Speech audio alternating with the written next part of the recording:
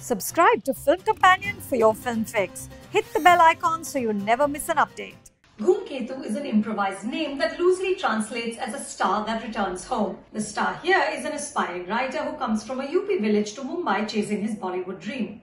Ghoomketu has a master's degree in Hindi literature and a great ambition to tell stories, but he invariably ends up writing scripts with titles like Khooni Bathrobe.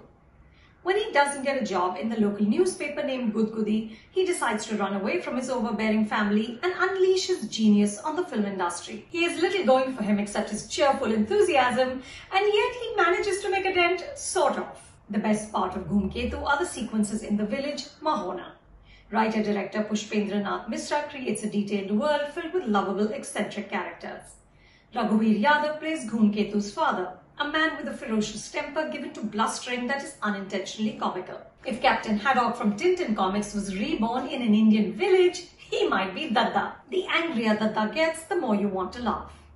Ila Arun plays Ghoomketu's beloved Santobua, who encourages him to run away. There's a hilarious scene in which she prays that Ghoomketu's potential rivals, including Salim Javed, get a creative block and can't come up with anything. Swanand Kirkire plays his sullen, unmarried uncle Guddan Chacha, and Brajendra Kala is reliably good as the chief reporter at Gudgudi. He haughtily tells Ghoomketu that it isn't easy to be a writer and then promptly hands him a book that he has authored on how to become a Bollywood writer in 30 days. These people and this world are vibrant and authentic. The language, accents, relationships will feel familiar to anyone with a passing connection to UP. रास्ता बता देते तो वहीं मिल लेते हम उससे. From the debate on what needs to be cooked, parwal or matar, to the way Santobua reprimands her brothers while fanning them as they eat, to the practical advice she gives Ghoomketu's abandoned wife. Santobua is a standout and Ila Arun plays her with gusto. Watch her in a scene in which Ghoomketu is narrating a horror story to her and she pretends to be scared because she doesn't want to break his heart. This scene reminded me of that all-time classic scene in Pyar Kiye Ja, in which Mahmood, playing an aspiring film director, narrates a horror story to his father, played by Om Prakash. The sound effects made by Mahmood are just unforgettable. Misra comes nowhere close to recreating that. But the bigger problem is that he falters in the Mumbai portions of the film. There is nothing fresh in his take on Bollywood. A slew of cameos, including Amitabh Bachchan, Ranveer Singh and Sonakshi Sinha, can't lift the lackluster writing.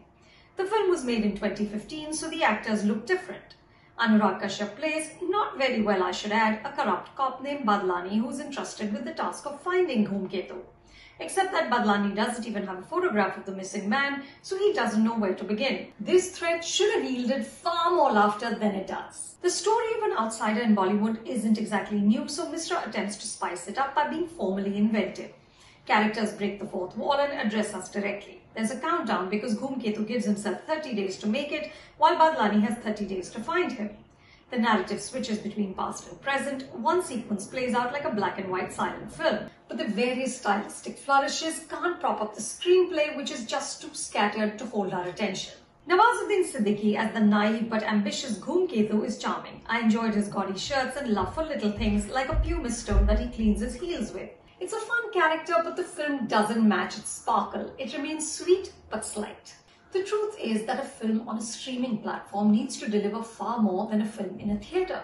Because on a streaming platform, there are just too many choices and it's too easy for a viewer to switch. So filmmakers and content creators will have to aim a little higher. Not bad, just won't cut it anymore. You can watch Ghoomketu on Zee5. For more reviews like this, subscribe to Film Companion and don't forget to check out our website filmcompanion.in.